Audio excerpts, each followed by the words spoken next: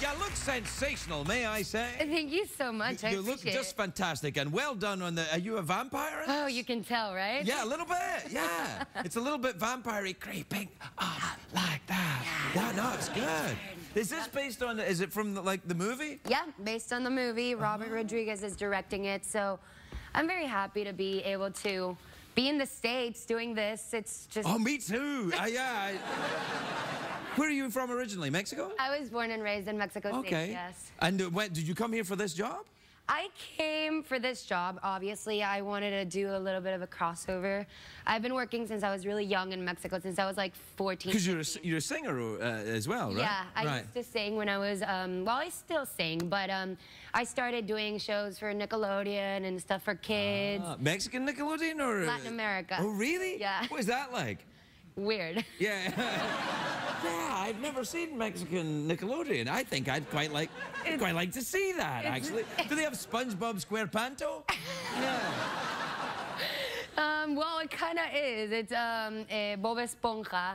Really? Which it's like, yeah, it's so weird. I actually, every time I watch, now that I live in the States and I get to watch the original voices and everything, right? It's another story, a whole other world. Like, they changed the stories completely? It just makes no sense. I don't know who's dubbing all those stuff. No, it's like this show as well, I know. Anyway, so I remember seeing this movie. This was George Clooney and Quentin Tarantino. Yes. And Salma Hayek did do you play the Salma part? Yes, because I know Salma Hayek. Oh, really? Yes, I do. I did a film with her years ago. And oh, really? Yeah. And she's yeah.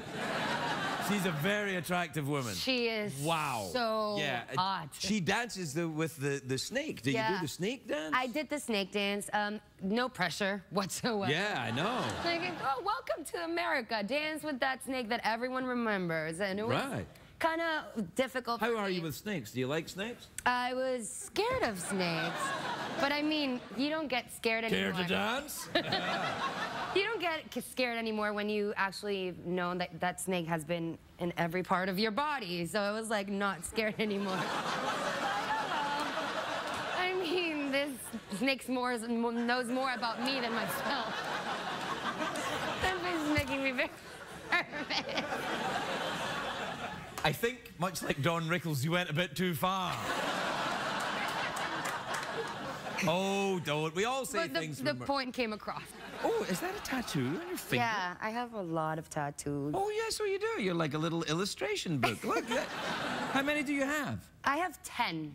Oh, no, you got to get more.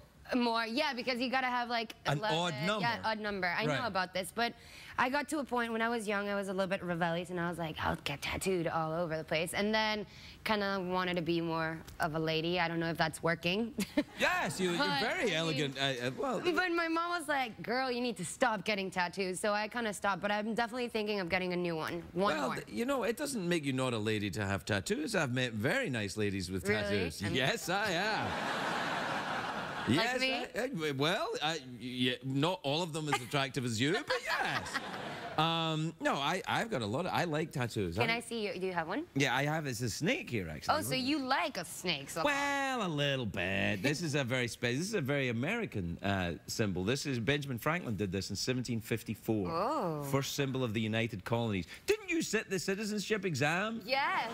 That's not in it. I got this, though, when I became a citizen. Amazing. How long have you been a citizen? Since, like, 2008 or something. Oh, awesome. And are you a citizen? Not yet. Oh, it's great. When you become a citizen, it was like there was a huge group of people at Pomona Fairgrounds. It was one new Scottish American and 3,000 new Mexican Americans.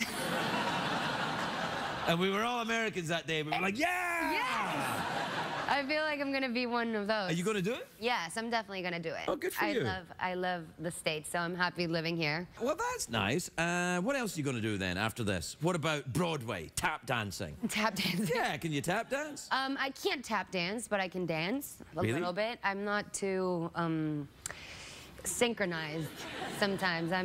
What would you like to do? Like, if you could do any film at all, would it like be a horror film? I don't know, maybe some drama, or I like to sing too, so something. What about a talk show? Why don't you do a talk show? I'm not as good as you. No, you don't have to be good. You just do it. You don't have to be good at it. Just do it. Just fine. Just do your thing. We'll see what happens. Get a skeleton, a robot thing, and a horse. You'll be fine. I know, right? Yeah, that's all you need. I got mine after I became a citizen. It's like, congratulations, you're now a citizen, here's your talk show. That's amazing. So the only thing I need is a citizenship. That's all I need. You got to study for it. And It's harder now.